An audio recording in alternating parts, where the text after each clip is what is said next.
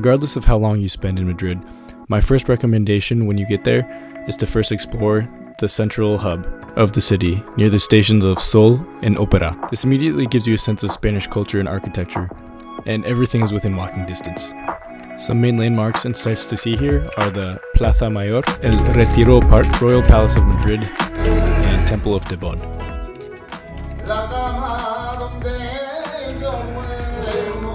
My second recommendation after seeing these sites is to book a flamenco show. The history behind flamenco originates with the Roma people, or gypsies of southern Spain, in the region of Andalusia. Several instruments can be used, but it usually surrounds around a guitar and involves one or more dancers.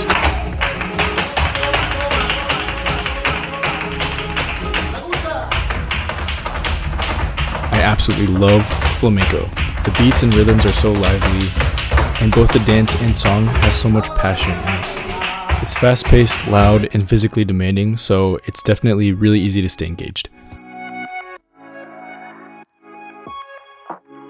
Although I feel like many folks might recommend that you stay in Madrid if you only have 1 or 2 days, I think it's very important to go and explore the old city of Toledo, which was once Spain's ancient capital before Madrid. The city is even older and even more ancient than Madrid, which you can see in the architecture as you walk through the streets. One significant aspect about the city is that it contains influences from Islam, Judaism, and Christianity, so you'll see these influences all throughout the city. You can get to Toledo by bus, car, or train, but by far the easiest and the cheapest, I believe, is by train. There's a high-speed rail connecting Madrid to Toledo, starting from the Madrid Atocha station. It is definitely recommended to get here early, not just because it can be kind of confusing to figure out all the trains and the platforms, but because the station itself is almost like a botanical garden and could be a point of interest on its own, even without needing to take a train somewhere. The journey is a quick 30 minutes and it dumps you right out in front of the old city of Toledo. I recommend spending about a day here exploring, and make sure to get enough rest because you'll be walking the entire day. Old city of Toledo.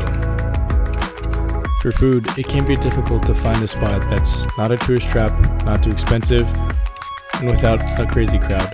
But if you look around, there are some hidden gems with some great food. Let's kick off the foods to try with a tortilla española. If you're living in the Americas, one of the first things you think of when you hear tortilla is probably the corn or flour flat tortillas. But a tortilla española, or Spanish tortilla, here refers to this dish of potatoes, olive oil, and eggs. Now, the most famous food in Spain, or type of food, one can probably say is tapas. Tapas are little shared plates where you can get a taste of everything.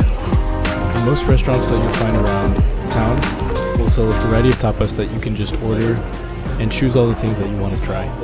This is actually perfect for foodies like me who want to eat everything and hate ordering just one thing on the menu. Which I really like. So it's just a cool tomato soup, basically blended, and it's so good. What does Mama think?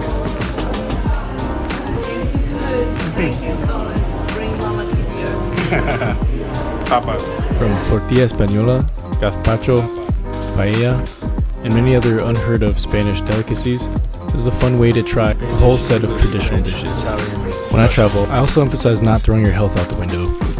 And so I love finding and eating veggies of any kind. Luckily here, you'll be able to find very high quality veggies that are also extremely delicious. If veggies tasted this good in the US, I feel like many more people would be living healthy lifestyles. Last thing to mention about Madrid food is just the quality, and this applies to everywhere in Europe, but the quality of the food and the ingredients is just so good. Let's talk about an important but not the most fun part of any trip, the logistics. Overall, with my recommendations almost anywhere else, if there's a metro system, I highly recommend you take that almost everywhere. They're usually the cheapest option, they're quick, well connected, and really help you get a sense of the city. And in Madrid, this is no exception. If you're flying to Madrid, you'll likely land at the Barajas International Airport, and from there are several transfer options to get you to the city center. You can take a bus, taxi, Uber, or, of course, my recommendation is by metro. You can take the line 8 from the airport and get off at the station Nuevos Ministerios, where you can transfer to other lines that will take you to the center. Everything is basically within walking distance once you get to the city center, so you can just make it to one of those stations and go from there, including Plaza de España, Noviciado, Ópera, Callao, Sol, Gran Vía, and Acacias. Although a bit difficult to figure out at first and a little more expensive than other metros that I've seen, I still really enjoyed riding around the Spain metro, as it was clean and pretty quick. Thanks a lot for coming on this journey with me. I'll see y'all next time. Adios!